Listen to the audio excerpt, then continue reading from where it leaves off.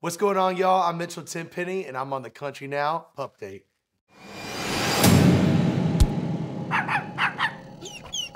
I've got 3 dogs. They're all rescues, Cash, Ducky, and Annie. Cash is a pointer hound, kind of that color with the spots. Ducky's a pit bulldog mix, and Annie's just a mutt little terrier, and they're all amazing. I don't know what I'd do without them. They kind of saved my life in a time when I needed it, and I absolutely adore my dogs. They're the greatest things, especially on the road. To come home to dogs, they're just so happy to see you, and yeah, I don't know what I'd do without them. I definitely watch the charts. There's to a point. I let it do what it does until it gets to about this point, and then it's always nerve-wracking. It's exciting, a top 20 song, but yeah, I definitely watch the charts for sure. We Got History is it's kind of my mature version of a breakup. I think that God blesses the broken road. He leads you to bigger and better things, and there's a reason He puts people in your life, certain people. And certain people are in your life for a reason. They lead you to the next better thing. And so We Got History is basically that. Uh-oh. You want some of this? Come here.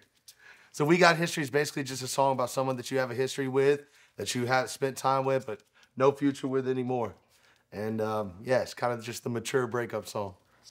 Yeah, it was cool. I love anything space related. I love aliens. I love UFOs.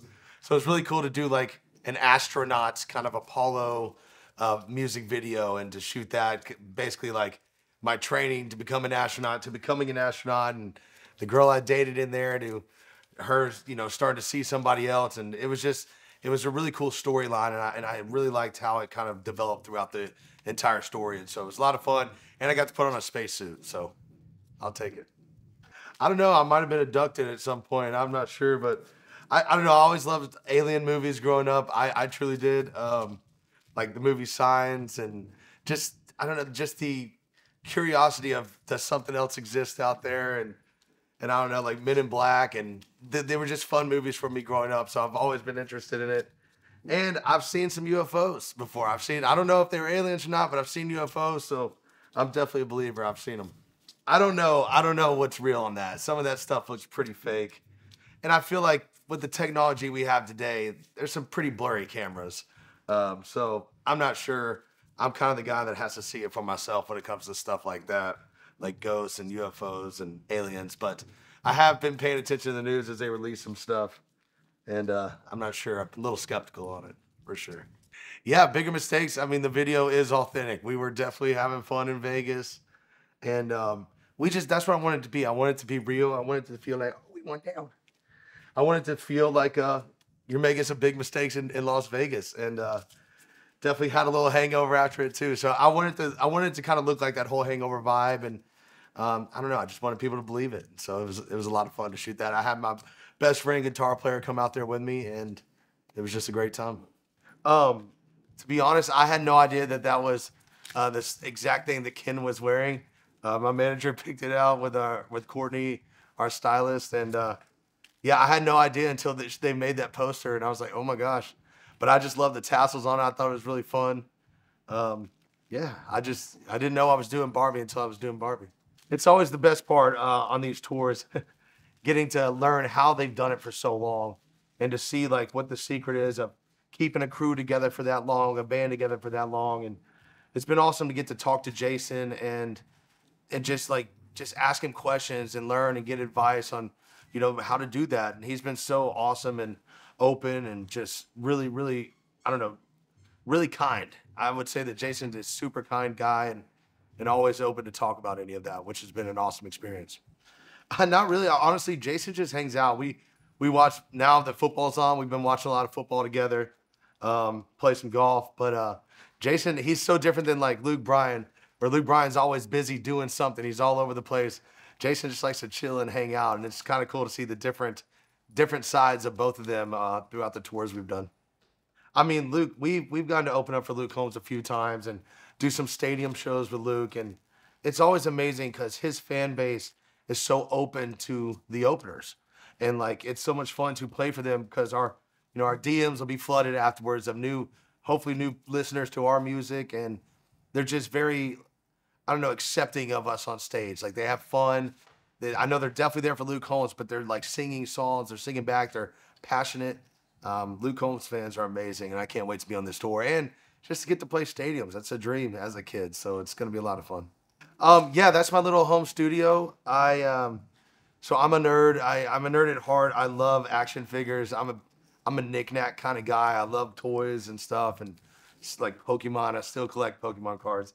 So like instead of having a diffuser on the back wall, which a diffuser is something that like when sound hits it, it just disperses it everywhere, so it's not reflecting right back at you. And most people have those wooden, you know, little wooden pieces that do that. I just put up a bunch of toys and action figures back there, old nostalgic things. I love nostalgic like action figures and old cartoons and stuff. And so basically my studio just looks like a Applebee's or a Chili's, just things thrown up all over the wall. And I can't have, yes, Jack Skellett. So yes, we bought him last year for Christmas. And when we took it down for Christmas, I was like, I like this too much. It's going down to the studio. So I think it's permanent there. The problem is I just went to Home Depot and they have a bigger one.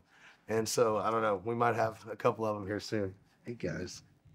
Jordan Davis is one of my favorite humans on the planet. We've become really good friends over the years. And even like right after COVID was ending, me and him got in a van and took off with our acoustic guitars and played some shows.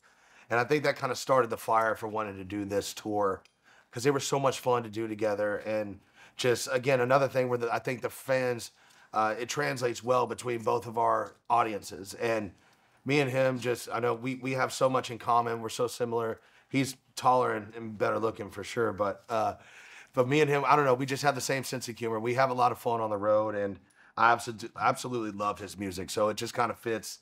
We're good buddies, and I don't know, it's just a cool full circle moment to get to do this with him. Hey guys. Well, that is part of it too. You do get a vacation, which is great. You get to go to beautiful Mexico, and again, I love Luke Bryan. He's done so much for our career, helped us out.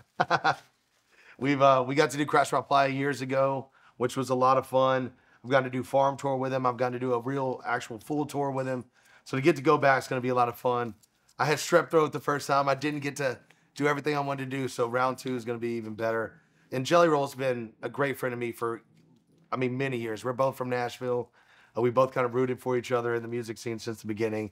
And to see what's happening with him, get to hang out with him more because we don't get to see each other much anymore now that he's always gone too. And so I'm excited to get out there and hang out and get a free vacation.